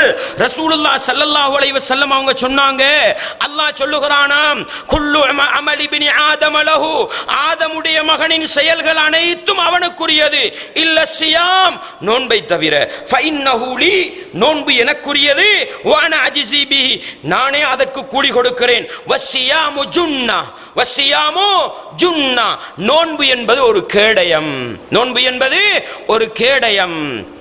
ரசூலுல்லாஹ் சொல்லி போட்டு சொல்றாங்க, வைதா கான யௌமு ஸௌமி அஹதிக்கும், உங்களில் ஒரு மனிதர் நோன்பு பிடித்திருந்தால், ஃபலா யர்ஃபுஸ், அவர் மோசமான காரியங்களில் ஈடுபட வேண்டாம், வலா யஸ்ஹப், பயனில்லாதவற்றை பேசி தர்க்கத்தில் ஈடுபட வேண்டாம், வலா யஜ்ஹல், மடையனாக வேண்டாம். எந்த அளவுக்கு? ஃபைன் சாபஹு அஹதுன் அவ் காதலஹு, அந்த நோன்பாளியோடு ஒருவன் சண்டைக்கு வந்தாலோ, அடித்துக் கொள்ள வந்தாலோ, ஏசிக்கொண்டு வந்தாலோ, ஃபல்யகுல் இன்னி சாயிமுன் இன்னி சாயிமுன், நான் நோன்பாளி நோன்பாளி என்று சொல்லிவிட்டு போகட்டும். யாருக்கு அறிவுரை சகோதரர்களே? ரமதானுடைய மாத நோன்பு பிடிச்சிருக்கிற நேரம் ஒருத்தர் சண்டைக்கு வாராரு, ஒருத்தர் அடிச்சு கொள்ள வாராரு, இந்த பாரப்பா நான் நோன்பாளி அப்படின்னு சொல்லிட்டு போகணுமாம். நீ அடிச்சா நானும் அடிப்பேன், நீ ஏசினா எனக்கு மேலும், நீ உதஞ்சா நான் 2 உத தருவேன். இந்த பாட்டு நோன்புல போடலாது. விளங்குதா உங்களுக்கு? ஏசினவனை பார்த்தும் நான் நோன்பாளி வாப்பான்ட்டு போகணும், அடிக்க வந்தவனை பார்த்தும் நான் நோன்பாளின்ட்டு போகணும். சண்டித்தனம் காட்ட போகப்படாதாம். அன்பாண்டவர்களே, ரமதான் இல்லாத காலத்துல ஏச வந்தவனை அடிக்க வந்தவனை அட்டாக் பண்ணலாம். ரமதானுடைய காலத்தில் இந்த 30 நாள் பயிற்சி எதுக்கு தெரியுமா? ரமதான் முடிஞ்ச பிறகு சும்மா இருக்கிறவனோட அடிச்சு கொள்ள போறது, சும்மா இருக்கிறவனுக்கு ஏசுறது செய்யலாமா? நோம்புல நான் எப்படி மனிதனா இருந்தேன் தெரியுமா? அடிக்க வந்தவனுக்கே அடிக்கலாம் நான், ஏசினவனுக்கே நான் திருப்பி ஏசல்ல. சும்மா இருக்கிற முஸ்லிமோட சண்டைக்கு போகலாமா? சும்மா இருக்கிற முஸ்லிமுக்கு ஏசலாமா? கொஞ்சம் சிந்தித்து பாருங்கள். இப்படி ரமதான நானும் நீங்களும் பயிற்சி பெற்றிருந்தால் நிச்சயமாக எங்கட வாழ்க்கையில ஒரு அப்பாவி முஸ்லிமோடு சண்டை பிடித்து இருக்க மாட்டோம், ஒரு முஸ்லிமுக்கு அநியாயமா கை நீட்டி இருக்க மாட்டோம், ஒரு முஸ்லிமை ஏசி இருக்க மாட்டோம், ஒரு முஸ்லிம்ட மானத்துல கையடிச்சு இருக்க மாட்டோம். ஆனா நோன்பு வருகுது போகுது, வருகுது போகுது, நம்ம இறையச்சம் உள்ளவனா மாறினதை காண முடியல. நோன்புல மட்டும் என்ன நல்ல புள்ள மாதிரி இருந்து கொள்றது, பெருநாளோடு பழைய குருடி கதவை திரடிதான். அப்படியே என்ன செஞ்சிரும், நோம்புக்கு ஷாபான்ல எப்படி இருந்தோமோ அதே மாதிரி ஒரு நிலைமைக்கு ஷவ்வால்ல வந்தாச்சு. என்ன அர்த்தம் இந்த நோம்புல? ஒரு மாத கால நோம்பு எதுக்கு தெரியுமா? அங்கு பெறுகின்ற பாடங்களும் பயிற்சிகளும் அடுத்த 13-14 மாத காலத்துக்கும் எங்களோட வாழ்க்கையில செயற்பட வேண்டும். அந்த அங்கு பெறுகிற ஈமானும் இறையச்சமும் எங்களை கொண்டு வர வேண்டும். அதுக்குத்தான் ரசூலுல்லாஹ் சொன்னாங்க, அஸ்ஸியாமு ஜுன்னா, நோன்புன்றது ஒரு கேடயமாம். எதுக்கு கேடயமுங்க? எதுக்கு கேடயம்? ஷைத்தான கட்டி போட்டிருக்குது, ஷைத்தான கட்டி போட்டாச்சு, கேடயம் ஒன்று தேவையா? விரோதி முன்னால வந்தா தான் கேடயம் தேவை. நோம்புக்கு கேடயம் ஒன்று தேவையில்ல. நோம்புல கேடயத்தை செய்யற மாசம் அது, விளங்குதா? நோம்புல 30 நாள் 29 நாள் நோம்பு பிடிச்சி பிடிச்சி பிடிச்சி இறையச்சம் என்ற அந்த தக்வாவின் ஊடாக ஒரு கேடயத்தை நம்ம கையில வச்சுக்கணும். ரமதான் முடிந்தவுடனே ஷைத்தான் அல்லாஹ் அவிழ்த்து விடுவான், அதுக்கு பின்னால் எங்களை வழிகெடுக்க வருவான். அப்ப நம்ம என்ன, இறையச்சம் என்ற கேடயத்தின் மூலம் ஷைத்தானை விரட்டி அடிக்கின்ற மனிதர்களாக மாற வேண்டும். அன்பார்ந்தவர்களே, இஸ்லாமிய உறவுகளே, உண்மையிலே சொல்ல போனால் இந்த ஹதீசுகளை சிந்தித்து பார்க்கிற பொழுது படைத்தவன் ரப்பு அல்லாஹ் மனிதனை மாற்றுவதற்கு எப்படியெல்லாம் ஏற்பாடு செய்து வைத்திருக்கிறான். ஆனால் இன்னல் இன்சான லிரப்பிஹி லகனூத், நிச்சயமாக மனிதன் படைத்தவன் ரப்புக்கு நன்றி கெட்டவன் என்று அல்லாஹ் சொல்லிவிட்டான் அல்லவா? அந்த வசனத்துக்கு அமைய மனிதன் வாழ்ந்து கொண்டிருக்கிறான். அல்லாஹ் சந்தர்ப்பத்தை கொடுக்கிறான், நீ நல்லவனாக மாறு, நீ திருந்த முயற்சி செய், இறையச்சம் உள்ளவனாக மாறு, படைத்தவன் ரப்புக்கு நெருக்கமாக. நம்ம என்ன தெரியுமா செய்கிறோம்? பகல் நேரம் முழுக்க சிகரெட்டை விட்டுட்டு நோன்பு துறக்கிறது சிகரெட்டை குடிச்சு. இப்படித்தானே? கொஞ்சமாவது அல்லாஹ்வை பயப்படுறது இல்லையா? நோன்பு மாசம் முழுக்க சுபகு தொழுது போட்டு பெருநாள் அன்று சுபகு கிடையாது. கொஞ்சமாவது இறையச்சம், கொஞ்சமாவது அல்லாஹ்வுடைய பயம். இப்ப எப்படியோ தெரியாத ஒரு காலம் இருந்தது, ரமதான் மாசம் வந்தா டிவிக்கெல்லாம் லீவ் கொடுக்கணுண்டுவாங்க, இந்த நோன்பு மாசம் டிவி போடாதீங்கண்டுவாங்க. எந்த அளவு நன்றி கெட்டவன் தெரியுமா? நோன்பு திறந்த உடனே நாடகம் பார்க்க போய் உட்கார்றான். அடே கொஞ்சமாவது நீ அல்லாஹ்வை பயந்து கொள்றது இல்லையா? அடே அல்லாஹ் ஒரு மாசம் சந்தர்ப்பம் தந்திருக்கிறான், எதுக்கு பாவத்தை ஹலால விட்டு நீ பழகிறாய்? ஏன் ஹராத்தை விட முடியாது? கொஞ்சம் அல்லாஹ் அந்த நோன்புடைய நியமத்தை நினைச்சு அல்லாஹ்வுக்கு நன்றி செலுத்தவனா மாறி பாருங்க. அன்பாண்டவர்களே, இஸ்லாமிய உறவுகளே, ரமதானுடைய பகல் நேரத்தில் சிகரெட்டை விட்டவன் ரமதான் நோன்பு முடிஞ்ச உடனே சிகரெட்டு குடிக்க ஆரம்பிக்கிறான். என்ன படம் பார்க்கிறத விட்டவன் நோன்பு முடிஞ்ச உடனே படம் பார்க்க ஆரம்பிக்கிறான். இன்னும் பிற பாவங்களை விட்டவன் இந்த பக்கம் நோன்பு முடிஞ்ச உடனே பாவத்தை செய்ய ஆரம்பிக்கிறான். நோன்புல சுபகு தொழுதவன் நோன்பு முடிய சுபகு இல்லாம படுக்க ஆரம்பிக்கிறான். அல்லாஹு அக்பர். இதுக்கா ரமதான்? இப்படி ஒரு ரமதான் எனக்கும் உங்களுக்கும் தேவையா? அன்பாண்டவர்களே, வேண்டாம் சகோதரர்களே, அல்லாஹ்வை ஏமாத்த ரெடி ஆவாதீங்க.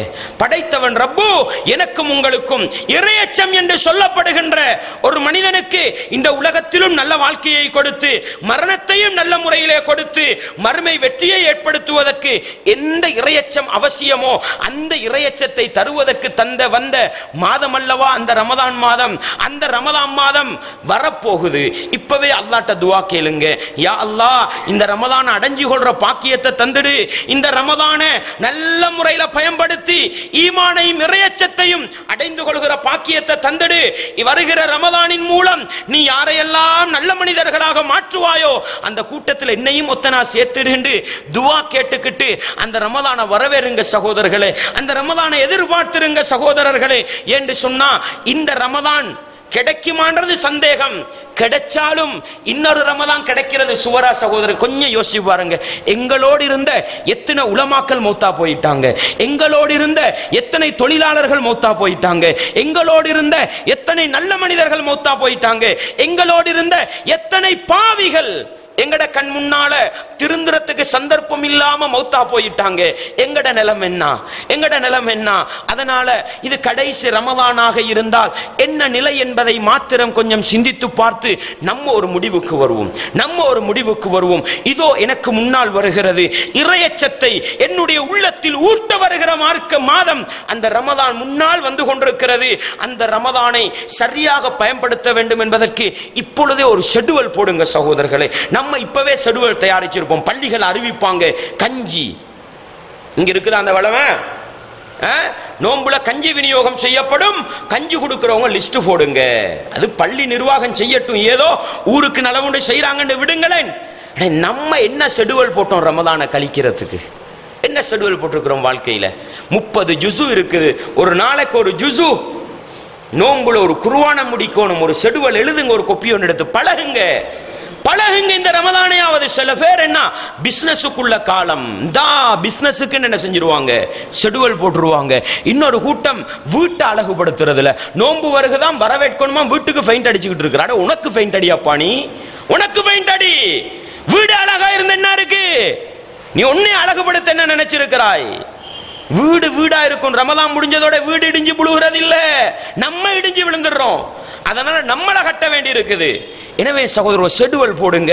நான் குறைஞ்சது என்னுடைய வேலை பளுகளுக்கு மத்தியில் என்னை திருத்த வந்த மாதம் அல்லவா, அந்த மாதத்தில் என்னை திருத்த வந்த வேதம் அல் குர்ஆன் இறங்கிய மாதம் அல்லவா, அந்த அல் குர்ஆனை முடிந்தால் ஒரு ஜுசு ஒரு குர்ஆன் நான் ஓதுவேன். தர்ஜுமாவை முடிந்த அளவுக்கு வாசிக்க முயற்சி செய்வேன். குறைஞ்சது நம்ம பாடமாக்கி வச்சிருக்கிற ஒரு 20 சூரா வத்துஹாவுக்கு கீழே அதிகமா தொழுகையில் ஓதப்படுற சூரா அதையாவது அர்த்தம் விளங்க முயற்சி பண்ணுவேன். ஒரு ஷெட்யூல் போடுங்க சகோதரர்களே. ஒரு ஷெட்யூல் போட முயற்சி செய்யுங்க. ஹதீஸ் கிதாபுகள் இருக்குது. அறிஞர்கள் குர்ஆன் சுன்னாவை தொகுத்தெழுதின புத்தகங்கள் இருக்குது. ஒரு முடிவுக்கு வாங்க. இந்த ரமதான்ல நான் சின்ன ஒரு புத்தகத்தை வாசிச்சு முடிக்கணும். ஏழுமா இல்லதா? சின்ன ஒரு புத்தகம், ஒரு 40 ஹதீஸ் கொண்ட ஒரு புத்தகம், அல்லது ஒரு சட்டம் சம்பந்தப்பட்ட ஒரு புத்தகம், அகீதாவுடைய ஒரு புத்தகம், ஃபிக்ஹுடைய ஒரு புத்தகம், ஹதீஸ்ல ஒரு புத்தகம், ஏதாவது ஒரு புத்தகத்தை நான் தேர்வு செஞ்சு வாசிக்கணும். உலமாக்கள் இருக்கிறாங்க, போய் கேளுங்க. நான் இந்த ரமதானை பயன்படுத்துவதற்கு எந்த புத்தகத்தை வாசிச்சு முடிக்கலாம்? பெரிய புத்தகத்தை எடுத்துக்கிட்டா முன்னும் இல்ல பின்னும் இல்ல அறக்குறையா போயிருவோம். ஒரு புத்தகத்தை எடுத்து நம்ம முழு ரமதான்ல வாசிப்போம்டா ஒரு அறிவு கிடைக்குமா இல்லையா? குர்ஆனை ஓதுறது, அதை சிந்திக்க பழகிறது, சூறாக்களை பாடமாக்க பழகிறது, அதனுடைய தர்ஜுமாக்களை வாசிக்கிறது, ஒரு புத்தகத்தை எடுக்கிறது, முழுமையாக வாசிக்கிறது, அதுல உள்ளதை விளங்க முயற்சி செய்கிறது. அன்பாண்டவர்கள், இப்படி நம்ம நேரம் ஒதுக்கலாம். காலை மாலை திக்ருகள் இருக்குது, ஏனைய காலங்களை செஞ்சு கொள்ள நேரம் கிடையாதா? இந்த ரமதான்ல எங்கடா சுபகு முடியும் போய் படுக்கிறதுக்கு? சுபகு தொழாம படுக்கிறார்கள் தான் அதிகம். சுபகு தொழுகிறவங்க கூட எங்கடா சலாம் கொடுப்பார் இமாம், ஓடி போயாச்சு. அடுத்த நாள்லயாவது கொஞ்சம் திக்ரு ஸலவாத் இருக்கும் தொழுகைக்கு பின்னால. நோம்புடைய மாசத்துல அதுவும் கிடையாது. என்ன இமாம் சலாம் கொடுக்கிறது என்ன, ராவ் முழுக்க முழிச்சிருந்தாராம். அன்பாண்டவர்களே, ராவ் முழுக்க முழிச்சு இரவு தொழுகிறீங்க, சுபகு இல்லண்டா, சுபகுக்கு பின்னால அதுக்குள்ள திக்ர் இல்லண்டா. என்ன சகோதரர்களை, இது சுபகுக்கு பின்னால கொஞ்சம் முழித்திருந்து காலை மாலை திக்ருகளை ஓதுவோமே, அசருக்கு பின்னால நோன்பு துறக்கிறதுக்கு முன்னால கொஞ்சம் அல்லாஹ்வை திக்ரு செய்வோமே. அல்லாஹ் சொல்கிறான் தானே, வதுகுர் ரப்பக, அல்லாஹ் சொல்லி காட்டுகிறான், உங்களுடைய இறைவனை நீங்கள் வஸப்பிஹ் பிஹம்தி ரப்பிக கப்ல துலூஇ ஷம்ஸி வ கப்ல குரூபிஹா, சூரியன் உதிக்கிறதுக்கு முன்னாலும் சூரியன் மறைவதற்கு முன்னாலும் உங்களுடைய ரப்பை நீங்கள் துதித்துக் கொள்ளுங்கள் அல்லாஹ் சொல்கிறானே. அதுக்கு ஒரு பயிற்சி பாசறையாக இந்த ரமதானையாவது உருவாக்கினா என்ன இருக்குதுங்க, ஒரு ஷெட்யூல் போடுங்க. வெறுமனே தின்றதுக்கும் குடிக்கிறதுக்கும் உடுக்கிறதுக்கும் மட்டும் என்ன செய்கிறோம், ரமதான்ல ஷெட்யூல் போடுகிறோம்டா, இது ஈமானையும் இறையச்சத்தையும் கொண்டு வந்து தராது. எனவே அந்த இறையச்சம் வர வேண்டுமா, இந்த ரமதானை எப்படி கழித்தால் நல்ல முறையில் கழிக்கலாம் என்ற ஒரு ஷெட்யூல், ஒரு நேர அட்டவணையை போட்டுக்கொண்டு அந்த அடிப்படையில் பயணிப்போமாக இருந்தால் நிச்சயமாக என்ன செய்யலாம். இரவு முழுக்க முழிச்சிருக்கிறது, உண்மையிலே நம்முடைய சமூகம் பழவி போயிட்டது.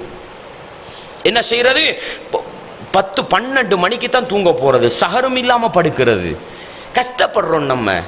அன்பாண்டவர்களே, இஸ்லாமிய உறவுகளே, நம்ம உண்மையிலே சொல்ல போனா இரவு வணக்கம் இருக்குது. இரவு வணக்கம் உண்மையிலே ரசூலுல்லாஹ் ஸல்லல்லாஹு அலைஹி வஸல்லம் அவங்க தன்னுடைய வீட்டுக்கு தான் செஞ்சாங்க, தன்னுடைய வீட்டுக்கு தான் செஞ்சாங்க. நாளே 4 நாள் ரசூலோட வாழ்க்கையில 4 நாள் தான் என்ன செஞ்சாங்க ரசூலுல்லாஹ். அதுவும் ஜமாத் நடத்துறதுக்கு வெளியே வரல, விளங்குதா உங்களுக்கு? அவங்க பள்ளியுள்ளுக்கு இத்திகாஃப் இருக்கிற நேரம் தொழுதாங்க, அதை ஃபாலோ பண்ணி தான் என்ன செஞ்சாங்க, மக்கள் தொழுதாங்களே அல்லாமல் ரசூல் அவங்களுக்கு இமாமத்து செய்யறதுக்கு என்ன செய்யல, வரல. நம்மளால தனிய தொழ முடியுமாக இருந்தால், பின்னிரவையில் எழும்பி தொழ முடியுமாக இருந்தால் அதுதான் சிறந்ததாக இருக்கும். நிச்சயமாக அதுதான் சிறந்தது. உமர் ரலியல்லாஹு அன்ஹு அவங்களோட ஆட்சி காலத்துல தான் வந்து பார்த்தாங்க, பள்ளியில சின்ன ஜமாத்தா தொழுதுகிட்டு இருந்தாங்க. அப்பதான் தமீம் இப்னு ஔஸின் இத்தாரி, உபய் இப்னு கஅப் 2 பேரை இமாமா போட்டு தொழுவிங்கன்னு சொல்லி போட்டு அவங்க போயிட்டாங்க. போய் அடுத்த நாள் அதே மாதிரி ரோந்து நடவடிக்கையில வராங்க, எல்லாம் ஒரு இமாமுக்கு கீழே தொழுதுகிட்டு இருக்கிறாங்க. அப்பதான் சொன்னாங்க, எவ்வளவு அழகா இருக்குது இந்த காரியம். என்ன 2-3 இமாம வச்சு தொழுதுகிட்டு இருந்தவங்க ஒரு இமாமுக்கு கீழால தொழுகிறாங்க. சில பேர் இந்த ஹதீஸை பிழையா விளங்கி, என்ன சஹாபாக்கள் ஜமாத்தாவே தொழல, உமர் தான் ஜமாத்தா தொழுகை ஏற்பாடு பண்ணினார்னு பிழையா என்ன செஞ்சிடறாங்க, விளங்கிடுறாங்க. இல்ல சகோதரர்களே, அவங்க வசதிக்கு ஏற்ப ஒரு இமாம வச்சு தொழுதுகிட்டு இருந்தாங்க. உமர் ரலியல்லாஹு அன்ஹு தெரியுமா செஞ்சாங்க, ஒரு இமாமுக்கு கீழே கொண்டு வந்தாங்க. அடுத்த நாள் வந்து பார்த்து போடி இது எவ்வளவு அழகா இருக்குது அப்படின்னு சொல்லி போட செஞ்சாங்க. ஒரு வார்த்தையை சொன்னாங்க, இந்த நேரத்தில் தொழுவதை விடவும் பின்னிரவையில் எழும்பி தொழுவது சிறந்ததுன்னு சொல்லிட்டு போயிட்டாங்க. அன்பார்ந்தவர்களே, சக்திக்குட்பட்டு உங்களால பின்னிரவையில் எழும்ப முடியாதுன்ற நிலைமை இருக்கும்டா, உங்களோட ஹக்கில நீங்க தொழுது படுக்கிறது தான் சிறந்தது. எலும்புற அளவுக்கு உலதகரியம் இருக்குதா, நல்ல சக்தி வாய்ப்புகள் இருக்குதா, எலும்பி தொழுகிறது தான் உங்களோட ஹக்கில சிறந்தது. உங்களுக்கு எலும்பி தொழ முடியுமாக இருந்தும் நீங்க தொழுதுட்டு படிப்பீங்கண்டா, நீங்க சிறந்ததை விட்டுட்டீங்க, நன்மை கிடைக்கும். இரவு தொழுத நன்மை கிடைக்கும், சிறந்ததை விட்டுட்டீங்க. எனவே சகோதரர்களே, நம்ம இரவு முழுக்க முடிச்சு ரெடியாக இருக்கிறோம். கடை ஹோட்டல்களை பார்த்தாடே சில மனிதர்களுக்கு நம்ம வாழ்க்கையில ஒரு சில மனிதர்களை பார்த்திருக்கிறோம். அல்லாஹ் அவர்களுக்கு மென்மேலும் அருள் புரியணும். ரமதானுடைய மாசம் வந்தா கடைக்கு லீவு போட்டுருவாங்க. கண்ணால கண்ட மனிதர்கள் இருக்கிறாங்க. ஏன், இபாதத்துக்குள்ள மாசம் பகல் நேரத்துல சம்பாதிக்கலாம். ஆனாலும் என்ன தெரியுமா செய்யறாங்க, ரமதானுக்கு முன்னாலே தேடி கட்டி வச்சுக்கிட்டு ரமதான ஹயாத்தாக்கணும்னு சொல்லி என்ன செய்யறாங்க, இருக்கிறாங்க. கண்ணால கண்ட மனிதர்கள் இருக்கிறாங்க. ஆனா நம்மட ஒரு சில பிசாசுகள் இருக்குது. ராவ் 12 மணிக்கும் அவங்களுக்கு என்ன, கடை திறந்து வருமானம் வரணுமா. இந்த பொம்புலகள் எல்லாம் என்ன ரோட் நடுவே இழுபடுறது. வீட்டில் தூங்க வேண்டிய பொம்புலகளை ரோட்டுக்கு இழுக்கிற கலாச்சாரமா போச்சு. என்ன, கடைகளை திறந்துக்கிட்டு பிசினஸ் சீசனா எங்க நீங்க பழக்கினீங்கண்டா நம்ம நோன்பு துறக்கிற டைம் கடையை மூடுவோம்னு எல்லா முஸ்லிம்களும் முடிவெடுத்து பழக்கினா ஏன் 12 மணிக்கு ரோட்டுக்கு வந்தாங்க? அதுக்கு பின்னால வந்து பயம் பண்றது என்ன? இந்த பெண்கள் ரோட்டுக்கு போய் விட்டார்கள். சமூகத்தை திருத்த என்ன நடவடிக்கை பார்த்தோம்? என்ன நடவடிக்கை பார்த்தோம்? எல்லா பள்ளிகளும் ஒன்று சேர்ந்து பெண்களுக்கும் ஆண்களுக்கும் ஒரு ஆர்டர், 6 மணிக்கு ஒரு கடைக்கு போகாதீங்கன்னா கடையை துறக்கிறதுல வேலை இல்லை. பிசினஸ் மேன் எல்லாம் கூப்பிட்டு ஒரு நசீஹத்து, நோம்புடைய மாசத்தை இரவ விடுங்க, மகரிபோட கடையை மூடுங்கண்டா ஏன் ரோட்டுக்கு போறாங்க? இன்னொரு கூட்டம் இருக்குது, மூடி வச்சிருக்கிற கடையெல்லாம் திறந்துடுவாங்க. என்ன இல்லாத விளையாட்டெல்லாம் ரோட்டுக்கு வந்து சேர்ந்துரும். இருக்குதா உங்களோட ஊர்ல? இறையச்சத்தை ஏனப்பா வீணாக்குறீங்க? நல்ல மாசம், அல்லாஹ்வுடைய அருள் பெற வேண்டிய மாசம். 2 பேர் பதுவா செஞ்சுட்டு போற வேலையெல்லாம் செஞ்சிடறாங்க. வீட்டு முத்தத்துல போட்டு விளையாடுறது, அங்கால தூங்குற ஒரு வயசாளி இருந்தா நாசமா போனவனுக்கு இந்த டைம்ல விளையாடுறானுங்க ஒரு பதுவா செஞ்சா கேட்குமா கேட்காத? அல்லாஹ்வுக்கு பாதிக்கப்பட்டவன் துவாவுக்கும் ரப்புக்கும் இடையில தடை கிடையாதுங்க. இறையச்சத்தை சம்பாதிக்கிற மாதத்துல போய் இறையச்சத்தை நாசமாக்குற வேலையெல்லாம் செய்றீங்களே. விளையாடலாம், இஸ்லாம் விளையாடுறதுக்கு உரிமை கொடுத்திருக்குது. அடுத்தவனுக்கு பாதிப்பு இல்லாம, அடுத்தவனுக்கு தொந்தரவு இல்லாம உங்களால விளையாட முடியுமா? விளையாடிட்டு போயிருங்க.